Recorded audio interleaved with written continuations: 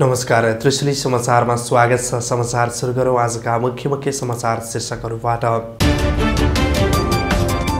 जहानिया राणा शासन अन्त्य भएको खुसियालीमा मुलुकभर प्रजातन्त्र दिवस मनाइयो। प्रजातन्त्रको उदय भए पनि संस्थागत गर्न चुनौती रहेको सरकारवालाहरूको भनाइ।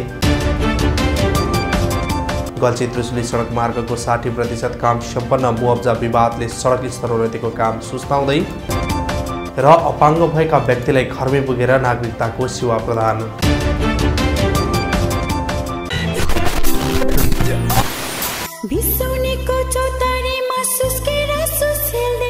आफ्नो फोनको आवाजले पसिना नुवाकोटको परिचय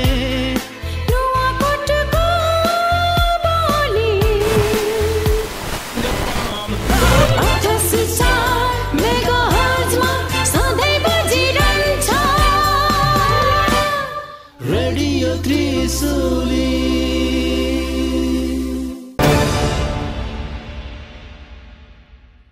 समाचार अब विस्तारमा। 104 वर्षे जहानिया राणा शासन अन्त्य भएको 69 वर्ष पुगेको छ। 2007 साल फागुन 7 गते अर्थात् प्रजातन्त्र उदय भएको दिन जनताद्वारा जनताको लागि गरिने शासन, प्रजातन्त्रको उदय र नागरिकहरूको हातमा अधिकार आएको दिनको सम्झनामा विभिन्न कार्यक्रमका आयोजना गरी मनाइएको छ। लामो इतिहास बोकेको राणा शासनको अन्त्य गर्न रगत र पसिना बगाएका शहीदहरूलाई सम्मान गर्दै नुवाकोटमा प्रजातन्त्र दिवस मनाइएको हो। प्रजातन्त्र दिवस माघ 16 गते शहीद दिवस मनाएका थियौँ। तिनै वीर वीरङ्गना शहीदहरूको बलिदानले आएको प्रजातन्त्रको सम्मानमा नुवाकोटमा भव्यतापूर्वक प्रजातन्त्र दिवस मनाइएको छ। स्वतन्त्र नेपालीको स्वाभिमानी सपनाहरू यिनै प्रजातान्त्रिक अभ्यासहरूभित्र कोरिँदै आएको छ।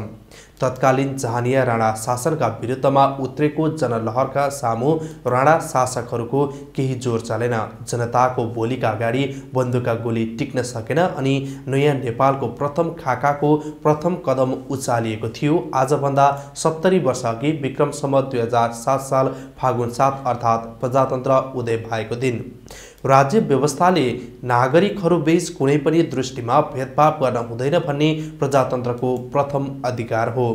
स्वतन्त्र विचरण अनि फरक मतको सम्मान लगायतका अभिव्यक्ति स्वतन्त्रता नै प्रजातन्त्रको स्तम्भहरू हुन्। प्रजातन्त्रमा नागरिकहरू स्वयंले चुनेर पठाएका व्यक्तिहरूले शासन व्यवस्था सञ्चालन गर्ने गर्दछ। यस अर्थमा जनताद्वारा जनताका लागि गरिने हितकारी शासन अभ्यासलाई प्रजातन्त्र भनेर बुझ्न सकिन्छ। उति बेला आएको प्रजातन्त्र नेपालीहरूको पोल्टामा फेरि विक्रम सम्वत 2017 मा खोसिएको इतिहास जीवितै छ। क्रमशः व्यापक धाँधलीका बीच भएको 36 सालको जनमत संग्रह सहित विभिन्न कालखण्डमा भएका नागरिकको आवाज दबाउने श्रृङ्खलाहरूको अन्त्य भने विक्रम सम्वत 2047 सालमा आएको बहुदलीय प्रजातन्त्र अनि संवैधानिक राजतन्त्रको व्यवस्थाले गरेको थियो। क्रमशः विभिन्न चरणका आन्दोलन, सशस्त्र द्वन्द्वकाल हुँदै 62-63 सालको आन्दोलनसँगै नेपाल आज संघीय गणतान्त्रिक देश भइसकेको छ। सायद आज यिनै इतिहासका दस्तावेज पल्टाउँदै नेपाली प्रजातान्त्रिक अभ्यासका प्राप्ति, प्रगति र नेपाली जनको हित मात्रलाई पनि निहाल्ने दिन हो। विश्वले विकासको मूलधारलाई आफ्नो पराक्रमले प्राप्त गर्दासम्म नेपालीहरू अझै पनि हातमुख जोड्नका लागि नै घर परिवार माया मार्दै छोला बोकेर प्रतिदिन 1500 को संख्यामा विदेश गएको देख्दा नेपथ्यबाट प्रजातन्त्रको असह्य आवाज सुनिन्छ। दूर दराजमा भएको नेपालीको मूलधारका सेवा अनि सूचनासँगको न्यून पहुँच लगायत 4 वर्ष हुँदा पनि बनाइन नसकेका भुइँचालो पीडितका चुइने दलिनहरूले अट्टहासका साथ प्रजातन्त्रको बयान दिइरहेका छन्। जिल्लागत रूपमा बनाइएको प्रजातन्त्र दिवसको अवसरमा जिल्ला समन्वय समिति नुवाकोटका प्रमुख सन्तमान तामाङले प्रजातन्त्रसँगै भएका उपलब्धिहरूलाई संस्थागतमा चुनौती थपिँदै गएको बताए। प्रजातन्त्र भनेर दिवस मनाइरहनु भन्दा प्रजातन्त्रको उदय भएको दिनको स्मरण गर्दै भएका उपलब्धिलाई संस्थागत गर्नु सबैभन्दा ठूलो दायित्व रहेको बताए। अहिले हामी निर्वाचित भएर आइसकेपछि हामीले कति भूमिकाहरू निर्वाह गर्न सक्यौं, यसलाई मध्यनजर गर्दै, यसलाई हृदयङ्गम गर्दै अब जनताको इच्छा र आकांक्षाहरूमा तुषारपात नहुने किसिमले हामीले आफ्नो व्यवहारहरू, आफ्नो भूमिकाहरू निभाउनुको विकल्प हामीसँग छैन। अब हामी यो व्यवस्था, यो किसिमको शासन व्यवस्था आयो भने ल्यायो भने यो किसिमको प्रणाली हाम्रो देशमा ल्यायौँ भने हाम्रो देशको जनताको सुखमय जिन्दगी सुरु हुनेछ र राष्ट्रको समृद्धि हुनेछ, समुन्नत राष्ट्र बन्नेछ भनेर हामीले जुन एउटा इतिहासको विभिन्न चरणमा गरेका कालखण्डमा गरेका बाचाहरूलाई नेपाली जनताले अविश्वास गरेको अवस्था छैन। कार्यक्रममा नुवाकोटका सहायक प्रमुख जिल्लाधिकारी बद्रीनाथ गैरेले प्रजातन्त्र भन्दैमा नागरिकहरूले आफ्नो कर्तव्य भुल्न नहुने बताए। नागरिक र शासन बीचको सम्बन्धलाई समानान्तर भएर अगाडि बढेमा मात्रै प्रजातन्त्रको संस्थागत हुनुपर्ने बताए। राजनीतिक परिवर्तन भयो तर सामाजिक आर्थिक रूपान्तरण हुन सकिरहेको अवस्था छैन। यसको लागि हामीले हासिल गरेका अधिकारहरूलाई सही सदुपयोग गर्नुतर्फ चाहिँ हामीले जोड दिनुपर्ने हुन्छ। अधिकार त प्राप्त भयो तर त्यो अधिकारको चाहिँ इमान्दारितापूर्वक प्रयोग हुन सकिरहेको छैन। अधिकार प्राप्त भयो तर हामीमा चाहिँ संस्कार, त्यसै गरेर चरित्र, व्यवहार र नियत चाहिँ सुधार्नुपर्ने आवश्यकता देखिन्छ। कार्यक्रममा बिदु नगरपालिकाका प्रमुख सञ्जु पण्डितले शहीदहरूको बलिदानी व्यर्थ हुँदै गएको बताए। सरकारको बागडोर सम्हाल्ने राजनैतिक दलहरूले शहीदले बगाएको रगत र पसिनालाई बुझ्न नसक्दा प्रजातन्त्रलाई संस्थागत गर्न नसकेको बताएका छन्। लामो इतिहास बोकेको राणा शासनको अन्त्यको लागि रगत बगाएका शहीदहरूको सपना पूरा गर्नु नै जनप्रतिनिधिहरूको कर्तव्य र प्रजातन्त्रको संस्थागत रहेको बताए। हामीले केही परिवर्तनका कुरा गर्दै गर्दा राज्य सञ्चालन हुँदा चाहे केन्द्रदेखि स्थानीय तहसम्म परिवर्तनको कुरा गर्दै गर्दा हामीले यथास्थितिमा रहँदा हामीले परिवर्तन प्राप्त गर्न सक्ने अवस्था रहँदैन। त्यो सबैले महसुस गरेको कुरा हो, सबैले अनुभव गरेको कुरा हो। सरकारले अहिले केन्द्रदेखि स्थानीय तहसम्म अहिले संहिताले 3 तहको सरकार छ। सरकारले आफ्नो कुनै पनि विकास निर्माण र जनताको आवश्यकतालाई यदि परिपूर्ति गर्ने हो भने स्रोत र साधनको व्यवस्थापन 3 तहको सरकारले गर्नुपर्ने छ। हिजो नगरपालिका हुँदा नगरपालिकाले केही करका दायराहरू तोकेर करको दायरामा ल्याउनु पर्थ्यो व्यवसायीहरूलाई भने अहिले गाउँपालिकाले पनि कर लिनुपर्छ जनताको क्षमताको आधारमा। तब मात्र स्रोत स्थानीयले व्यवस्थापन गरेर जनताको आवश्यकतालाई केही हदसम्म परिपूर्ति गर्न सक्छ। कार्यक्रमलाई सम्बोधन गर्दै अधिकांश वक्ताहरूले प्रजातन्त्र, लोकतन्त्र र गणतन्त्रको बहस भए तापनि नागरिकहरूले त्यसको आभास गर्न नपाएको बताएका छन्।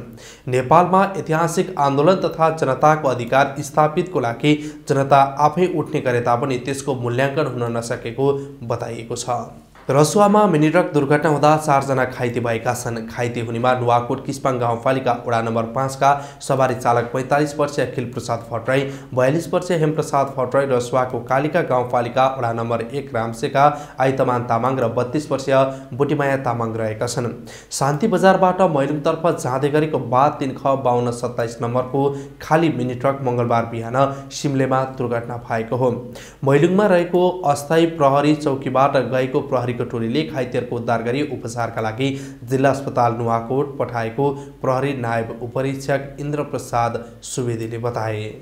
राष्ट्रिय गौरवको आयोजनामा परेको गल्छी त्रिशुली मैलुङ र स्वागढी सडक आयोजनाले 60% काम सम्पन्न गरेको जनाएको छ। यो सडक गल्छीदेखि रसुवागढी नाकासम्म 82 किलोमिटर छ। आयोजनाले 3 खण्डमा काम गरिरहेको छ। पहिलो खण्ड गल्छी मैलुङसम्मको 46 किलोमिटर भित्र पर्छ। उक्त सडक खण्डमा आयोजनाले 60% कामको प्रगति भएको योजना प्रमुख नारायण दत्त भण्डारीले बताए। पहिलो खण्ड धादिङको गल्छी हुँदै नुवाकोटको कोलपुटार, रातमाटे, मादेफाँट, काशीटार, देवीकाट, पिपलटार, गङ्गटेसम्म 20 किलोमिटर सडक स्तरोन्नति गरेको छ। अब 40% काम बाँकी रहेको उनले बताए। काठमाडौँ जाने 3वटा नाका गल्छी काठमाडौँ, त्रिशुली बालाजु र गङ्गटे छारे गुर्जेभन्ज्याङ सडक छन्। त्यसमध्ये गल्छी काठमाडौँ सडक बर्सातमा निर्विवाद रूपमा सुचारू हुने आयोजनाले जनाएको छ। पिच नभएको ठाउँमा बेस सब बेस राखिएकाले 12 महिना सडक सुचारू हुने आयोजनाको दाबी रहेको छ। यससँगै मैलुङदेखि स्याप्रोबेसीसम्मको 19 किलोमिटर सडक ठेक्का आह्वान गरेको आयोजनाले जनाएको छ। अहिले मूल्याङ्कन गरेर ठेकेदारलाई दिने तयारी रहेको छ। स्याप्रोबेसीदेखि रसुवागढी नाकासम्म 17 किलोमिटर चीन सरकारको सहयोगमा निर्माण हुन लागेको छ। आगामी वर्षमा पहिलो खण्डको बाँकी 40% कामभित्र पर्ने 23 किलोमिटर सडक पुरै पिच गरिसक्ने गरी काम भइरहेको बताए। आगामी आगामी 77 जेठ 22 सम्ममा कार्य सक्ने गरी काम भइरहेको छ। आयोजनाले 3 वर्षभित्र पुरै काम सक्ने गरी काम अघि बढेको आयोजनाका योजना प्रमुख भण्डारीले बताए। मैलुङ स्याप्रोबेसी 30 महिना काम सक्ने लक्ष्य छ भने स्याप्रोबेसी रसुवागढी 39 महिनामा काम सकिनेछ। 2072 को मन्त्री परिषदको निर्णय अनुसार गल्छी त्रिशुली मैलुङ रसुवागढी सडक गौरवको आयोजना सूचीकृत गरेको हो। जिल्ला प्रशासन कार्यालय नुवाकोटले अपाङ्गता भएका युवालाई पहिलोपटक घरमै नागरिकता उपलब्ध गराएको छ। प्रशासकीय अधिकृत जनक रेग्मी र खरिदार राजु श्रेष्ठले अपाङ्गता भएका विदु नगरपालिका वडा नम्बर 11 40 चिटोलका 17 वर्षीय कृष्ण प्रसाद चालिसेलाई सोमबार घरमै नागरिकता प्रदान गरेका हुन्। हरिप्रसाद र नारायणी चालिसेका 4 सन्तानमध्ये कृष्ण कान्छा छोरा हुन्। उनी हिँडुल गर्न नसक्ने र दृष्टिविहीन छन्। कृष्ण प्रसादलाई बोकेर जिल्ला प्रशासन ल्याउन नसकेपछि प्रमुख जिल्ला अधिकारी द्रोण पोखरेलको निर्देशनमा प्रशासनबाट ढड्डा बोकेर घरमै नागरिकता दिएको प्रशासकीय अधिकृत रेग्मीले बताए। जिल्ला प्रशासन कार्यालय नुवाकोटबाट घरमै गएर नागरिकता दिएको यो पहिलो घटना हो। काठमाडौँको थापाथली प्रसुति गृहमा 2049 सालमा जन्मिएका उनी टाउकोमा पानी भरिएकाले शल्यक्रिया गरिएको थियो। शल्यक्रिया गर्नुअघि सुस्त रहेको बालक शल्यक्रिया गरेसँगै अपाङ्गता भएका थिए। जन्मेको 7 दिनको दिन शल्यक्रिया गरिएको थियो। जिल्ला निर्वाचन कार्यालय नुवाकोटले चौथो निर्वाचन दिवस भव्यताका साथ मनाएको छ। नेपालमा पहिलोपटक 2015 साल फागुन 7 मा निर्वाचन भएको दिनको स्मरणमा आयोगले यो दिवस फागुन 7 गते मनाउन सुरु गरेको हो। दिवसको अवसरमा जिल्ला निर्वाचन कार्यालय नुवाकोटले अन्तर्क्रिया कार्यक्रम गरेको छ। कार्यक्रममा जिल्ला समन्वय समिति नुवाकोटका प्रमुख सन्तमान तामाङले निर्वाचनको माध्यमबाट नै जनताले प्रजातन्त्रको आभास गर्न पाएको बताए। हाल तिनै तहको निर्वाचनपछि बनेको दिगो सरकारले मुलुकमा स्थायित्व पाएको बताए। पहिलोपटक 2007 सालमा भएको निर्वाचनबाट जनताको स्वरोले कार्यकारी अधिकार पाएको स्मरण गर्दै यो दिवस मनाउन थालिएको हो। स्वच्छ स्वतन्त्र निष्पक्ष र मितव्ययी निर्वाचन, शान्ति समृद्धि र सुशासन भन्ने मूल नाराका साथ आयोजना भएको कार्यक्रममा सहभागी भएकाहरूले निर्वाचनको परिणामले जे देखाए तापनि सबै पक्षसँग समन्वय गरी अगाडि बढ्नुपर्ने बताएका छन्। समाचारमा पालो भएको छ विश्रामको खबरहरू अझै बाँकी नै छन्। हेर्दै गर्नुहोस् टिभी त्रिशुली।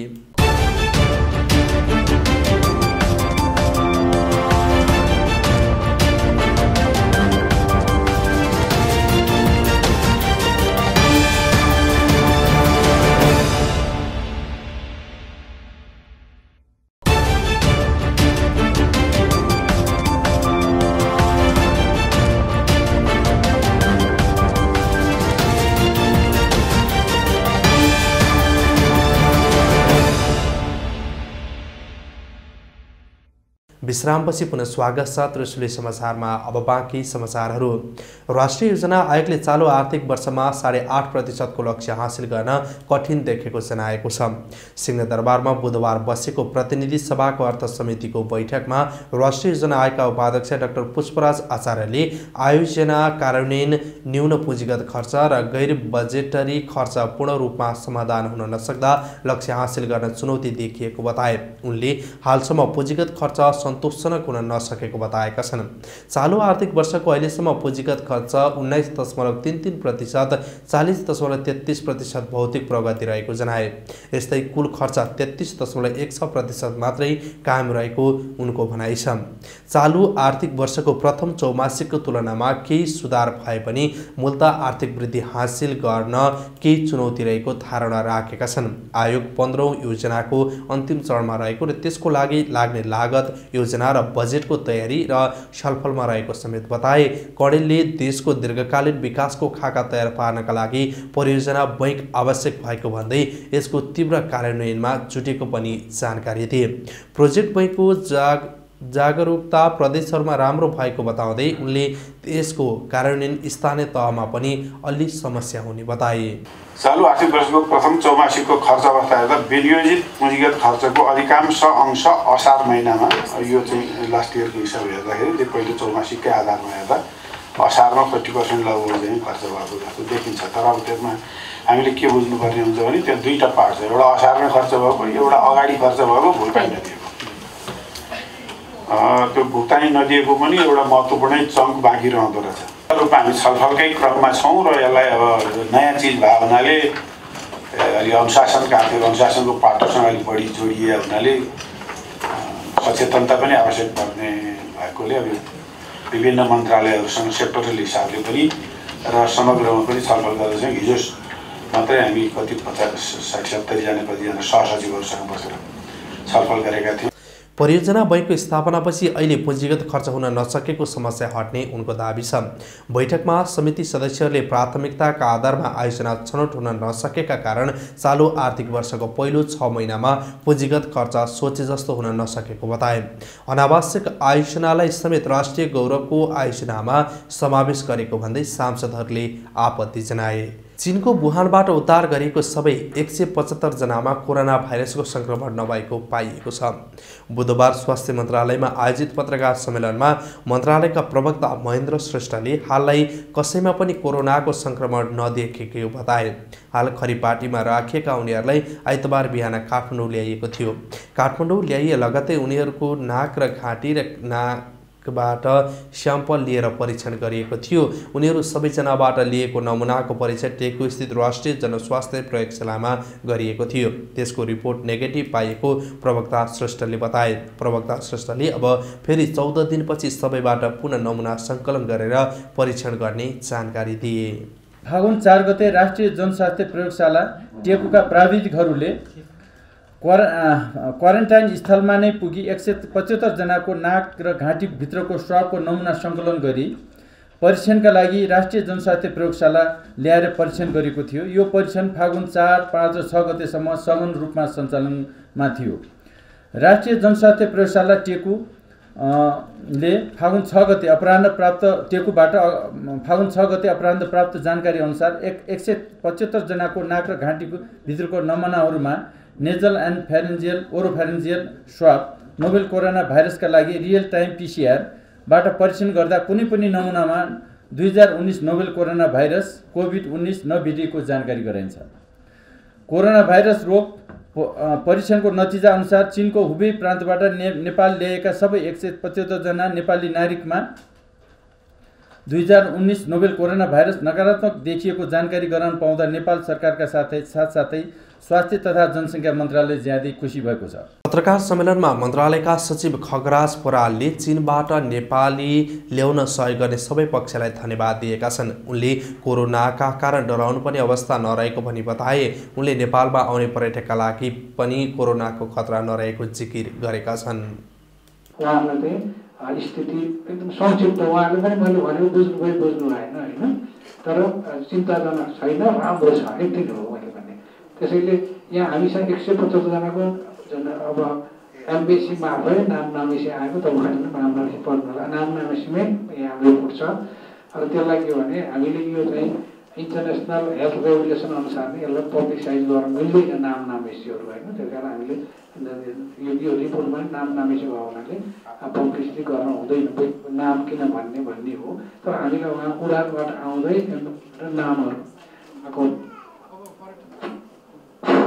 मन्त्रालयले त्यो आशयमा नेपाल चाहिँ सुरक्षित अहिले हिसाबमा उहाँहरूले भनेको कुरो मलाई सचिवजीले भन्नुभएको छ। नेपाल ल्याएका नेपालीमा कोरोना भाइरस नेगेटिभ देखिएपछि चीनबाट ल्याएको 14 दिनमा उनीहरूको नमुनाको पुनः परीक्षण गरेपछि मात्र त्यहाँबाट बाहिर निस्कन दिने मन्त्रालयको तयारी छ।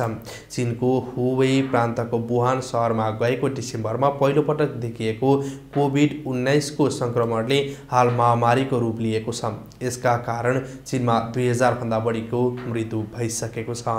समाचार सक्नुअघि आजका मुख्य समाचार शीर्षकहरू पुनः एकपटक। जहानिया राणा शासन अन्त्य भएको खुसियालीमा मुलुकभर प्रजातन्त्र दिवस मनाइयो। प्रजातन्त्रको उदय भए पनि संस्थागत गर्न चुनौती रहेको सरकारवालाहरूको भनाई। गल्छी त्रिशुली सडक मार्गको 60% काम सम्पन्न। मुआब्जा विवादले सडक स्तरोन्नतिको काम सुस्ताउँदै र अपाङ्ग भएका व्यक्तिलाई घरमै पुगेर नागरिकताको सेवा प्रदान। आजलाई त्रिशुली समाचार यति नै। तपाईसँग पनि कुनै सूचना तथा जानकारी छन् भने हामीलाई खबर गर्नुहोस्, हामी बनाउनेछौँ त्यसलाई समाचार। म सुजित भण्डारी बिदा भएँ, नमस्कार।